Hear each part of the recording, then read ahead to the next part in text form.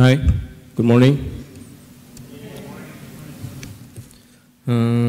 At this moment, I will talk about PHP reactive programming or reactive programming in PHP, and what is actually reactive programming and how we can use it in PHP. I also will talk about some of programming paradigms because this is also related with reactive programming. Okay. My name is Dolly Aswin. I come from Indonesia. I started programming in PHP since 2004 and Zend Certified Engineer for PHP 5 in 2010 and Zend Framework Certified Engineer in 2011, and in 2015 I got Zend Framework 2 Certified Architect.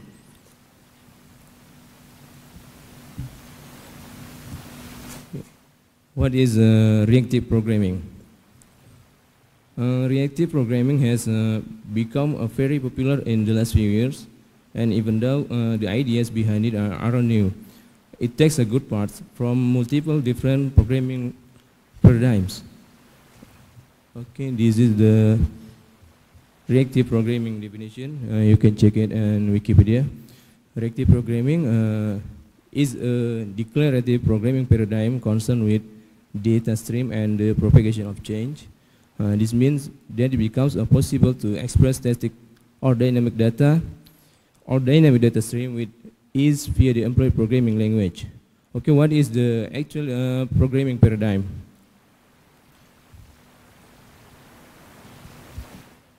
This is programming paradigm. This is a set of concepts defining a style of building and structuring program. Most programming language such as PHP support multiple paradigms. We can also think of this is the mindset of a way we approach problem when using such paradigm. Because of reactive programming use some of programming paradigm, we will take a look at programming paradigm used in reactive programming. Maybe we always hear about it when you hear about reactive programming. These are the programming paradigms used in reactive programming. There is a declarative, asynchronous, and functional. Okay, let's talk about them one by one. What is the declarative programming? Declarative programming is a paradigm focused on describing program logic instead of particular executional steps. On this image, if you talking with your friend and you want a sandwich, you don't typically give your friend step-by-step instruction on how to make the sandwich. If you did it, it will feel like programming your friend. If your friend is willing and able to follow your instruction, then he will translate this phrase, "make me a sandwich," into a series of steps such as the first, finding the bread, second, removing two slices, and the third, applying toppings. In other words, declarative programming, we define what we want instead of how we want it. And another example of declarative programming, in SQL, we define what data from what table we want to query, but the implementation details are completely hidden for us. Then we don't even to worry about how database engine stores the data. Okay, we continue to asynchronous. This is the asynchronous example. This asynchronous is minimize idle time by switching the tasks. Like in this image, this is the process for creating new user. Maybe this is a common process. The first we create new user, and then we sending the welcome email. Then we give to success response to the client. And by asynchronous, the flow will be like this. We create the new user, then for sending the email we switch the tasks, and we don't wait the sending welcome email complete, we just give the response.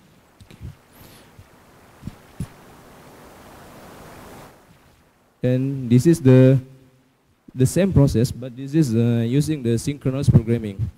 We create new user, sending the welcome email, we wait it complete, and then we give success response. And the problem, how if the internet connection becoming slow? That will affect the process because it need to wait welcome email send, then give the success response. And automatically it will take much time and maybe make the application freeze. And it will be better to start the first process, and instead of waiting this process to be completed, we do another process. Then later we go back to the process and process the result from where we let them off. This is the main idea of asynchronous programming. Asynchronous is not same with parallel. Parallelism is simultaneous execution of multiple things. They may be related or maybe not. And in asynchronous, we are dealing with a lot of different things at once. Mostly people, when they see asynchronous code, immediately think the stuff run parallel. Asynchronous and parallelism is not the same thing. Parallelism is doing a lot of things at once. It looks like the same, but these are actually different ideas. Asynchronous is about structure, while parallelism is about execution. When running something asynchronously, it means a non-blocking execution without waiting for completion. Instead of parallelism means running multiple separate tasks at the same time as independent unit of works. Okay, we continue to functional. This is the image for functional programming. The output of each function is dependent only on its input argument values. Therefore, calling the same function twice has to always return the same value. It based on the declarative programming, in the sense of using expression instead of statements. The functional programming paradigm treats program flows and evaluation of function. It utilizes several concepts, where the most important for us are eliminating the side effect, avoiding mutable data, function as first-class citizen, and higher order function. Okay, I will take a functional example from JavaScript. This is the example from JavaScript.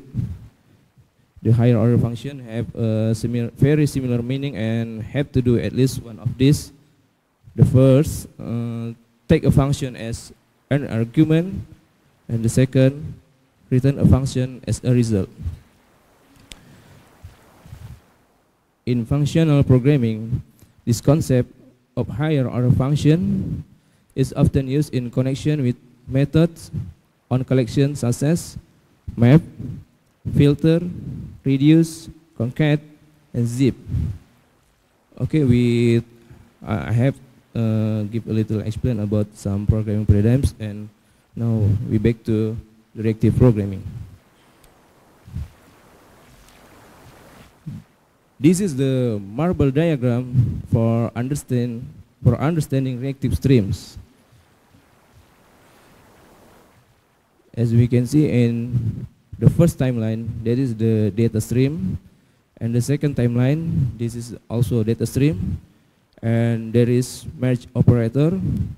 Then the data stream become in a timeline. Then there is a filter operator that filter data.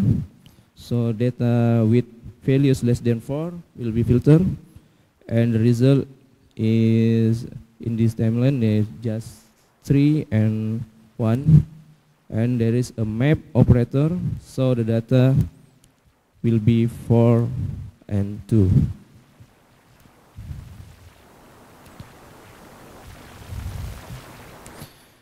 Reactive programming is yet another programming paradigm. It is based on the ability to easily express data flow and find automatic propagation of change.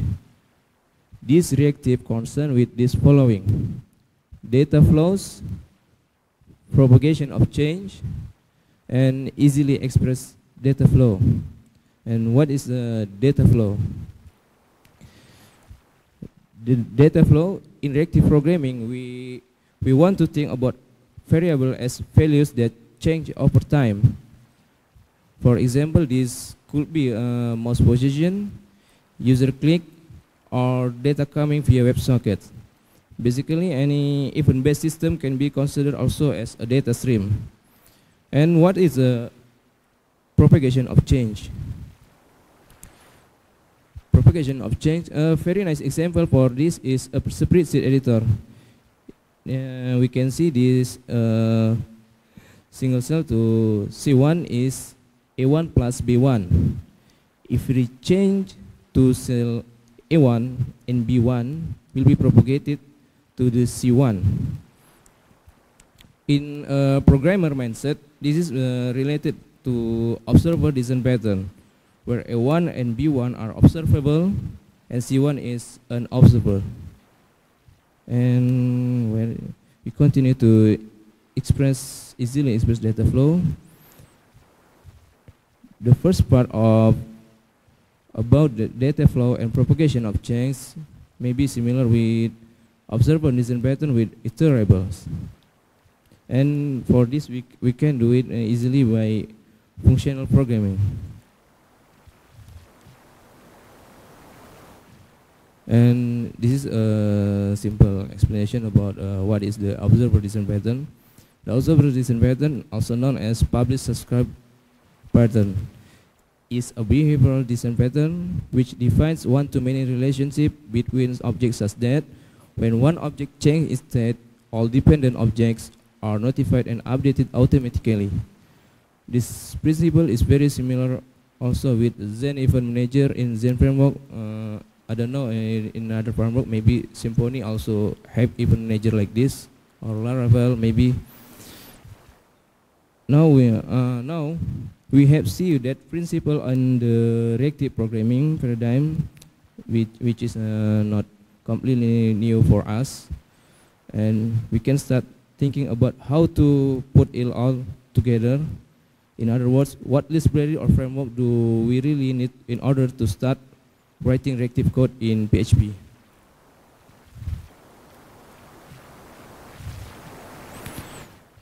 Okay, there is a Reactive X or just Rx.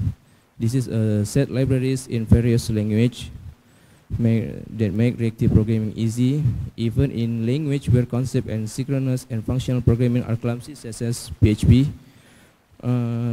Reactive extension is library to introduce certain principle and one of the possible way to approach reactive programming. Reactive extensions were originally made by Microsoft for .NET and called Rx.NET. Later, it was ported by Netflix to Java as RxJava, and now there are over a dozen supported languages, the most probably being RxJS for the JavaScript implementation. This is the very basic example of RxPHP usage. Can you see the code? This is the very basic. The purpose for this script is to print string length of the fruits on the variable fruits. In this example, we have an array to be streamed by observable, that is the fruits variable, and two operators. The operators are map and filter, and one observer. This observable can be chained with operators, map and filter, and the observable have the subscribe method. This is used by observer to start receiving values at the end of the change. We use the observer as callback observer, which has 3 functions as arguments.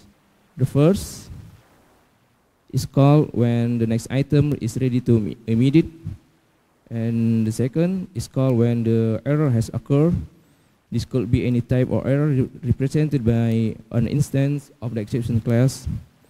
And the third is called when there are no more items to be emitted. And this is the output of script. The first next 10 charts. This is come from the watermelon.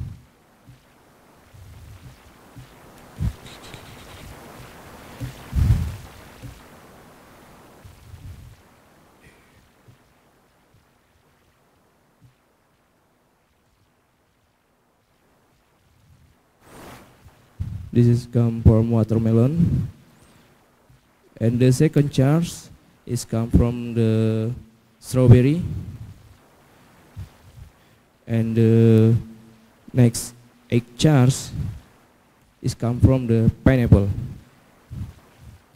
The grape is not counted because there is a filter for the string length. If the length of string, it just process the string with length greater than 5. And this is the complete. It means the process has been complete.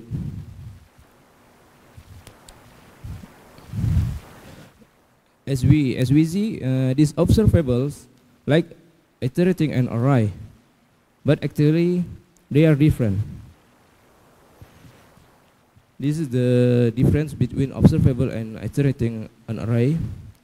Observables are like a push model, where a value is pushed down to the operator chain when it's ready. This is very important because it's the observable that decides when it should be emitted to the next value. The internal logic of observable can do whatever it needs and still remain completely hidden. And iterating the array is like a pull model. We be pulling one item after another. This is the manual diagram also for observable. Observable behave like a data stream. Observable knows when it has emitted all its item, or when an error has occurred, and able to send proper notification down the chain. This is the chain for representing the. This is the diagram for representing the chain. Where this is at the top. This is observable. Then there is map filter, map operator, and filter operator. And this is the latest is observer. Each arrow shows the direction of propagation of items and notification. This is the observable.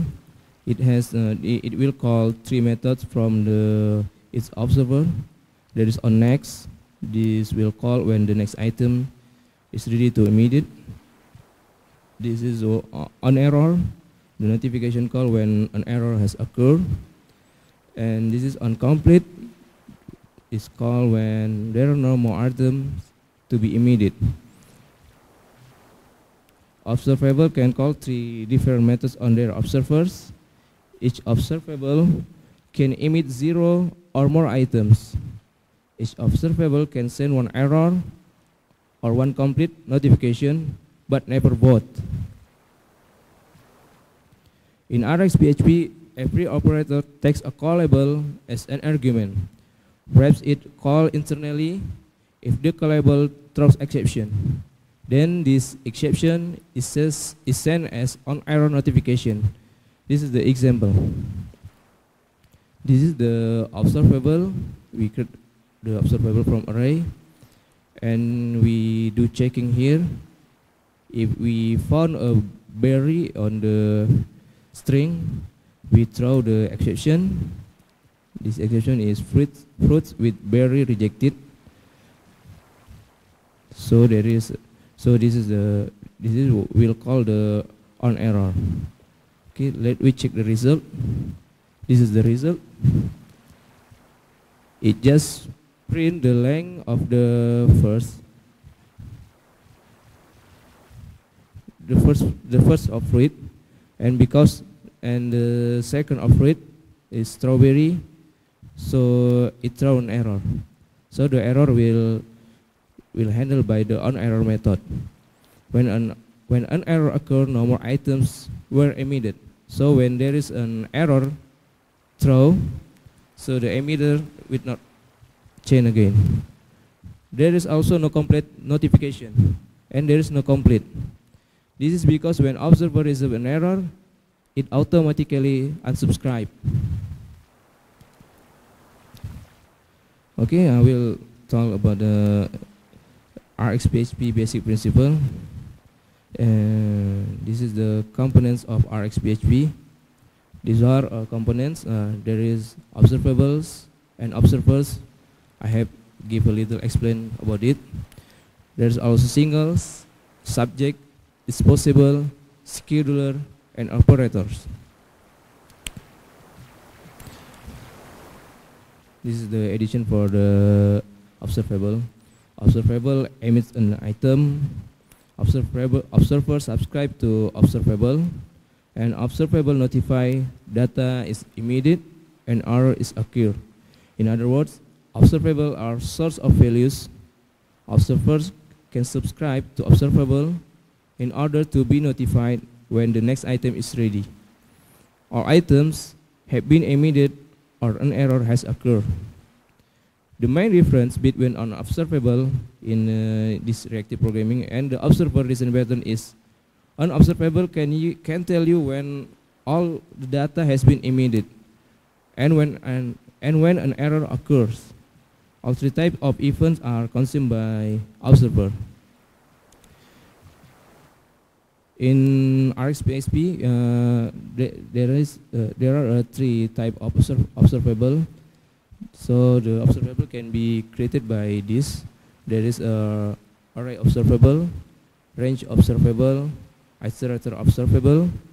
The array observable is this creates an observable from an array and emit all values right after the first observer subscribe. The range observable this generates a sequence of number from a predefined range. And the iterator observable, this is iterates and emits each item in iterable. This can be any array wrapped as iterator. So this is how to create the observable.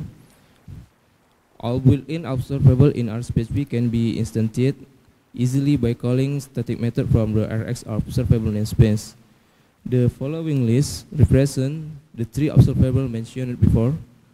Also, it usually easier to use static calls than to instantiate observable directly. Okay, we continue to observer. Observer are consumer of observables. The constructor takes three optional arguments representing callables for each type of signal. The first on next, like before, on error and on complete. In other words, observable react to an observer react to observable. We have already seen the callback observer class. Yeah, we take three optional arguments representing callables for each type of signal. This is the sample of observable. We create our own observable class for reusable to test what is going on inside of observable chains.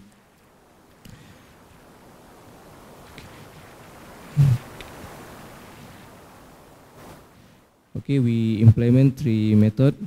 There is a complete, and next, and error. Okay. This is a singles. Singles are like observables, but the only difference is that they always emit just one value. In RxPHP, we don't distinguish any difference between observable and singles. So we can use the observable just method for this. Okay, on this example, we create an observable with just one value, that is 100, and we set the subscriber or observer is print value that we create before here. This is the observer, and we use this on this.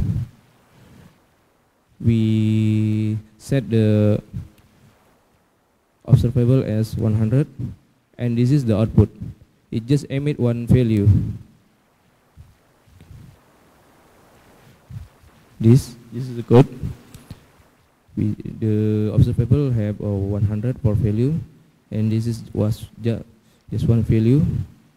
Then we use the observer we created before here, and the result is here.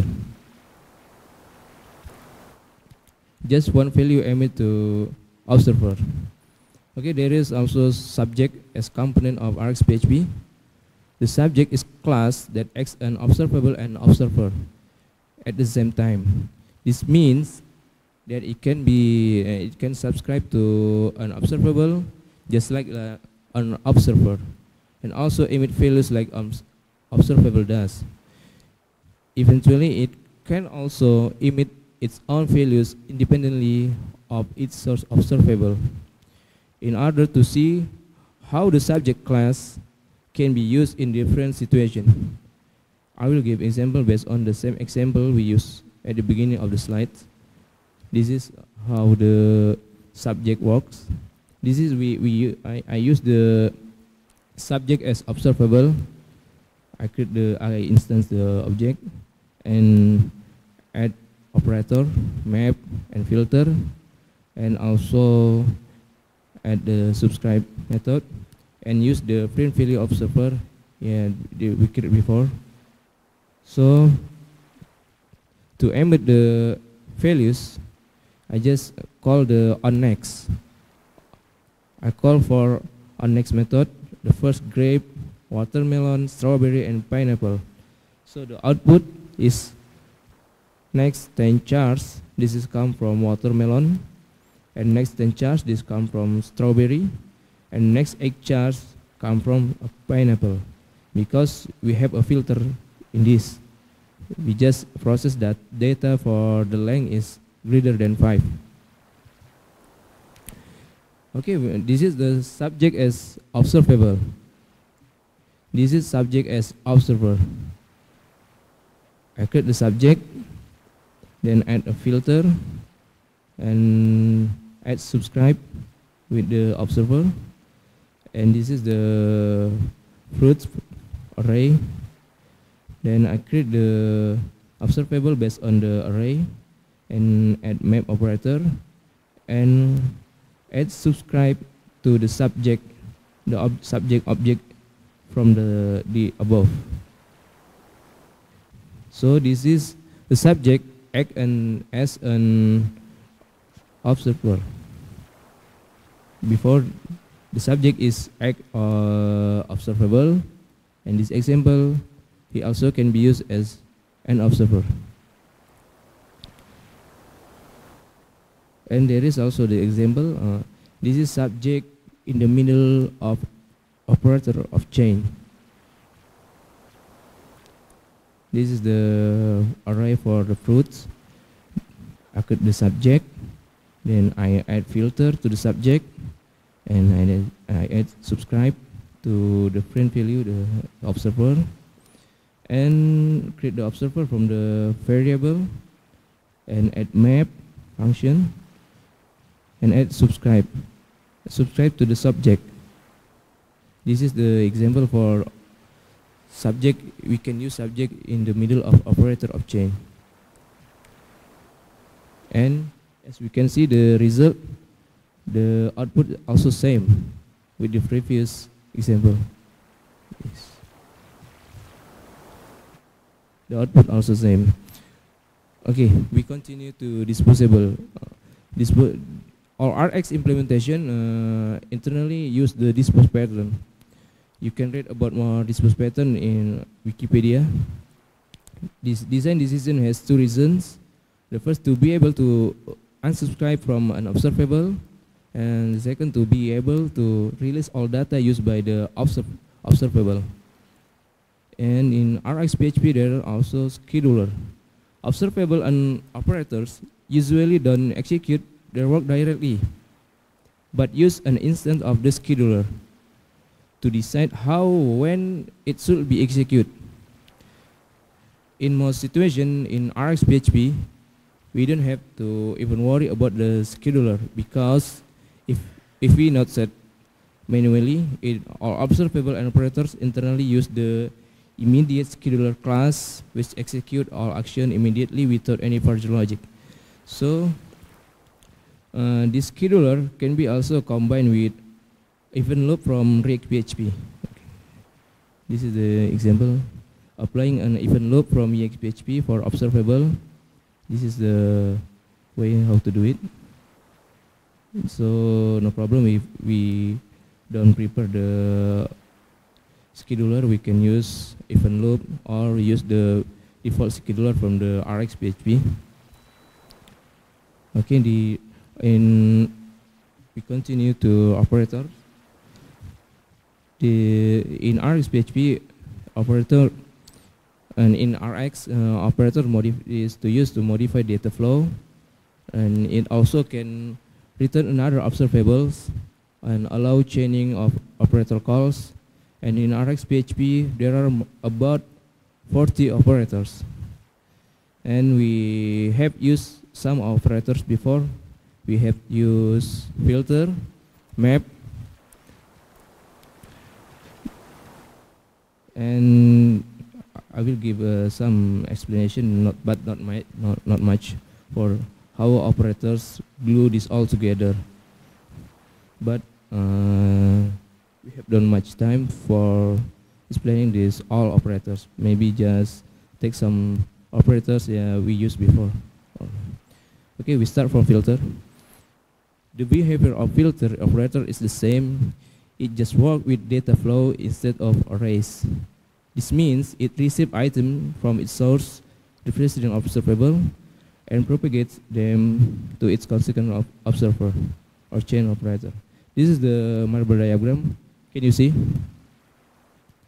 So in the first line, in the first arrow, this is the data stream. There is 5, 10, 12, 20, and 18.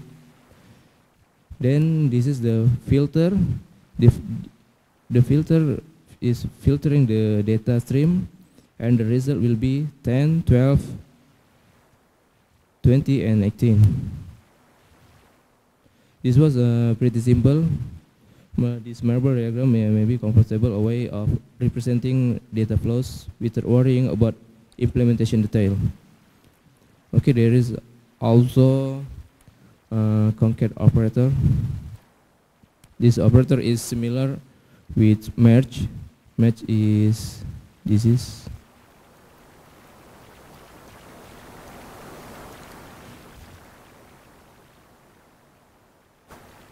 This is merge operator used for this diagram.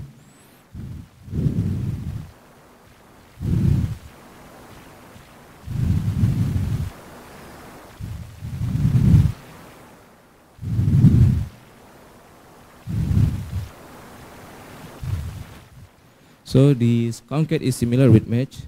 The operator match multiple observer into one observable. It internally subscribes to each input observable in order, one after another. This is the diagram. As we can see, the first arrow, there is a 10, 12, 20, and 18. And in the second row, there is 20 and 14.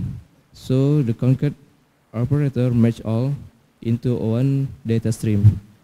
As you can see, they are now in one data stream. Okay, this is the maybe a explanation or theory about RxPHP. Maybe I will give a simple demonstration about how to add a simple logic to observable and observer using RxPHP. Okay.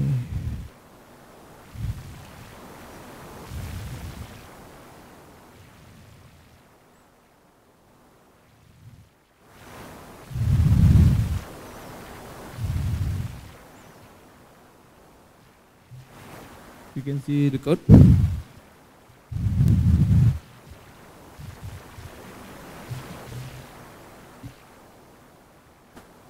See? We just use a Vim. Okay.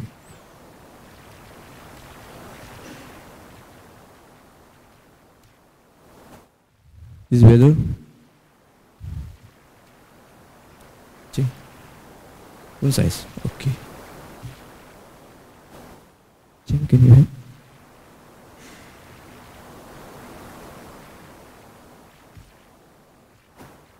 It's better. Okay. This is a simple script for retrieving data from JSON placeholder album. JSON placeholder album is fake JSON. Maybe you know about the site.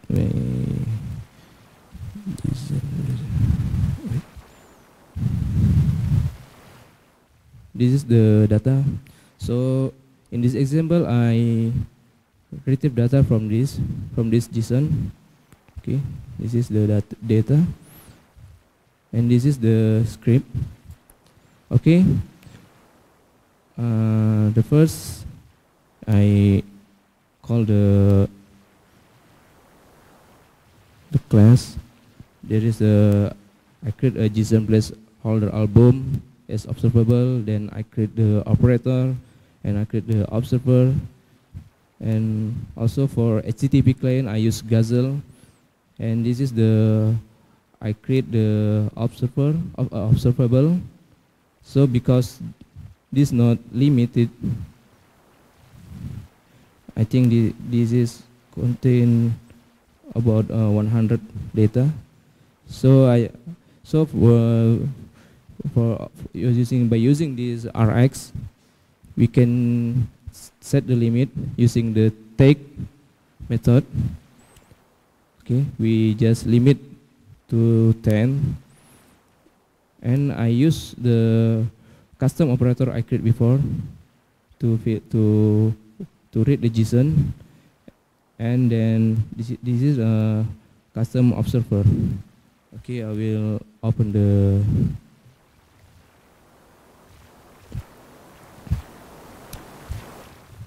this is the first we open the observable.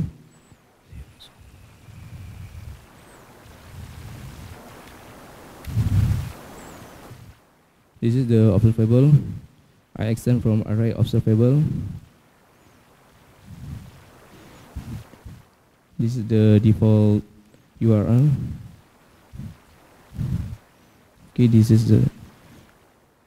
how to make HTTP request, and the result is make as observable by is array observable construct. Okay, this is the observable, and this is the operator.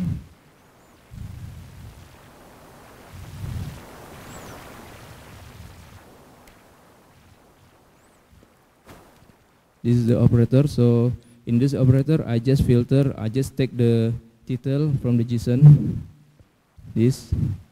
I just take this text. Okay, and I emit the values to observer. And if the result there's no ID, it will throw an error. Okay, I will open the observer.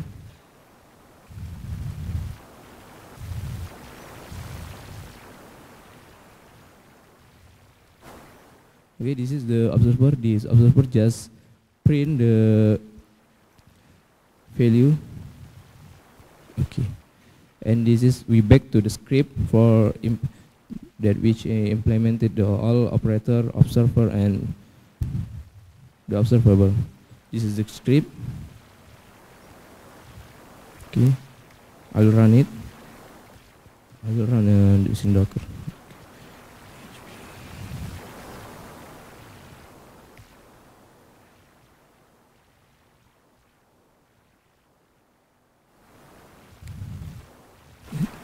Oh, Wi-Fi.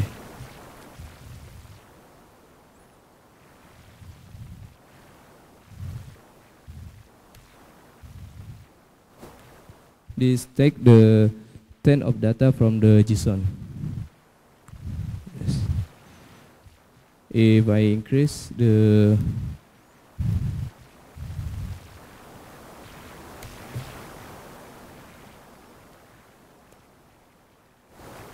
to 20,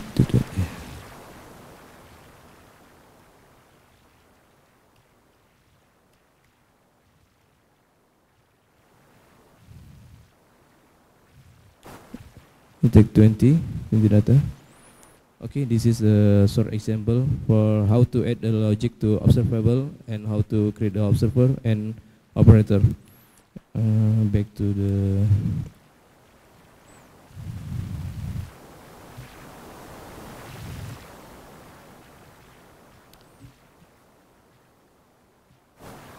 okay, the summary. The first, using reactive programming, make our code concise, clear, and readable. Maybe we can make the sample case using iterating an array, but if you extend add more logic, maybe it will be too complicated. By using the reactive, you can extend it, and the code is more readable. Reactive programming and reactive extension provides a development model to tame the asynchronous beast. So this using asynchronous, and combining the power of reactive programming and PHP is the good approach to create modern PHP application. And using reactive programming does not transform our system into a reactive system, because reactive systems are the next level. This is a short implement for reactive system. This is maybe a confusion part. Using reactive programming does not build a reactive system. Reactive system, as defined a reactive manifesto, are an architectural style to build responsive distributed system. Reactive system could be seen as distributed system done right. A reactive system is characterized by 4 properties. The first, responsive. A reactive system needs to handle requests in reasonable time, and there is a resilient. A reactive system must stay responsive in the face of failures, maybe crash, timeout, or 500 error.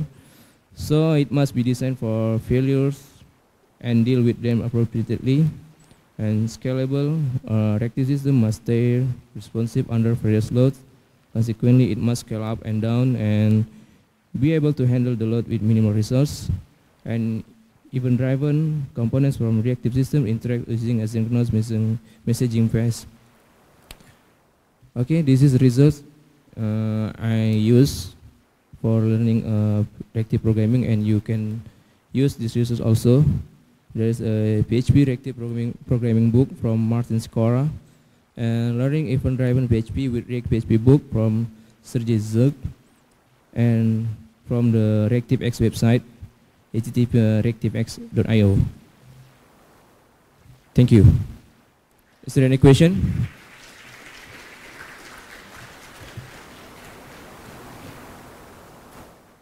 You can also take the code from this repository for this slide.